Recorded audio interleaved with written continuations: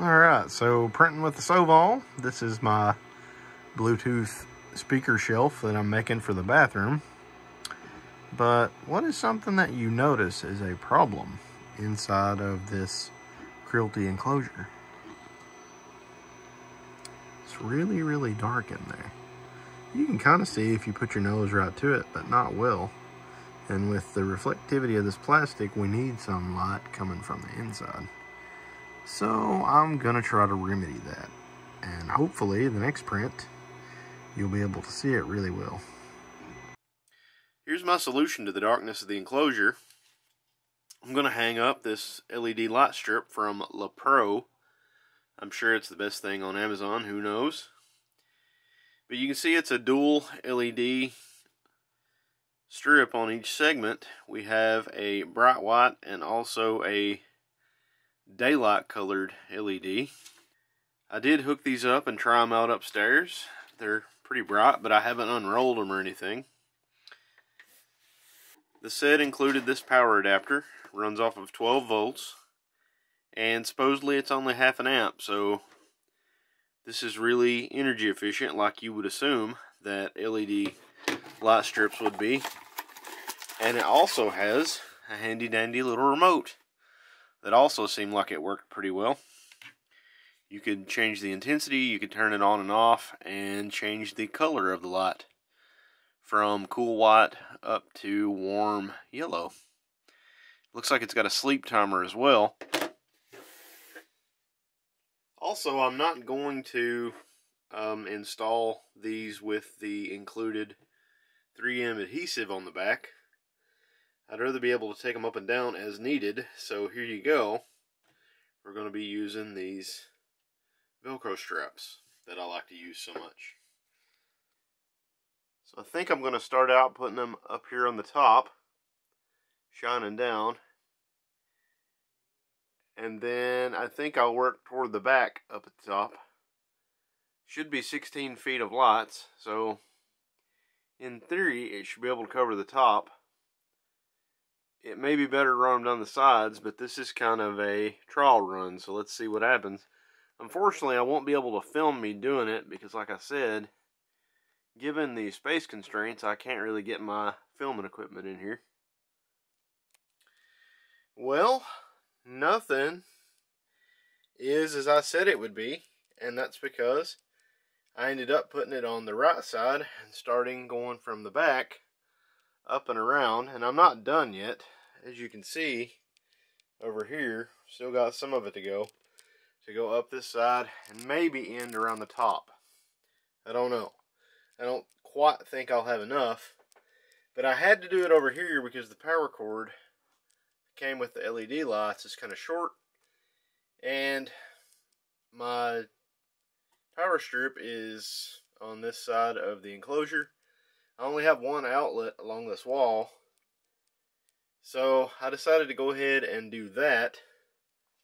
Put it over there instead of over here and up at the top like I thought I was going to, but back there you can see it's plugged in. I think this is going to work out quite nicely. Let me go ahead and finish it up and then we'll talk more. Well, it's all done. So I started back here so the power cord could go through the cable hole. Came up, went around the top, then down this side, here's the bottom, then back up, across the top, and then I had a bunch left over that wouldn't do anything else, so I did this weird thing at the top that kind of looks like some kind of janky chandelier and lashed it off over here. It's not the prettiest thing in the world, but honestly I just kind of wanted to get it done. I think it looks pretty good. Here in a minute I'll show you what it looks like with the thing zipped up. One thing I will say, this would be a lot easier if I didn't use the Velcro cable ties. They're made for bigger bundles of wire, and if you need to reposition once you get it snugged up, and you go to pull the Velcro, a lot of times it'll spin the ribbon around if you've got friction on it a certain way, which is really annoying. And you can take them off. They're not permanent, which is why I like to use them, but it was still a royal pain in the tuchus.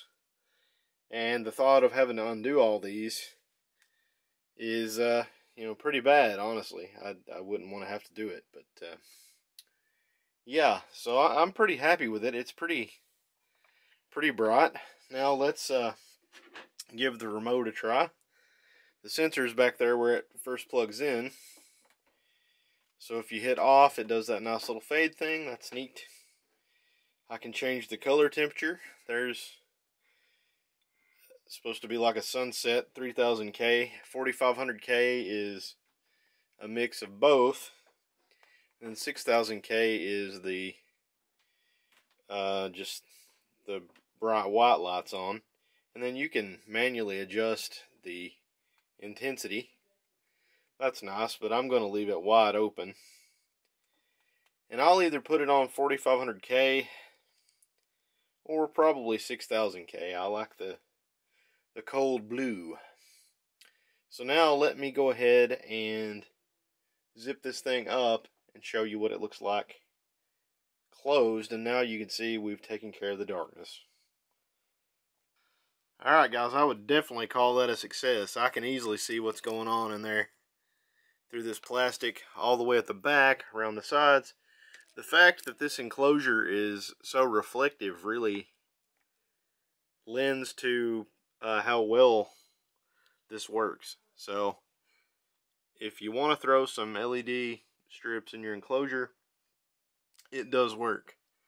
The next thing we're going to do in another video, probably the next one, is get the webcam in there to take advantage of these lights.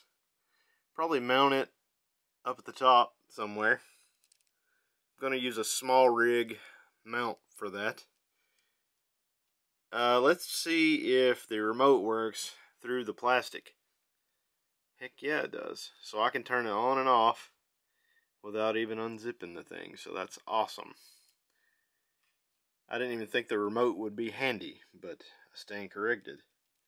That's it for this video, guys. If you found it instructive in some way, entertaining, useful, or whatever, please give me a like so other people can find this. A subscribe would be nice. I hit 250 subscribers the other day, and for those people that have done that, thank you so much. It's really cool to have 250 subscribers. I never thought I would. And I'll have some links in the description to some of the stuff I used in doing this project. So, you know, I'll get a small commission from Amazon for that. Thanks, and you guys have a great day.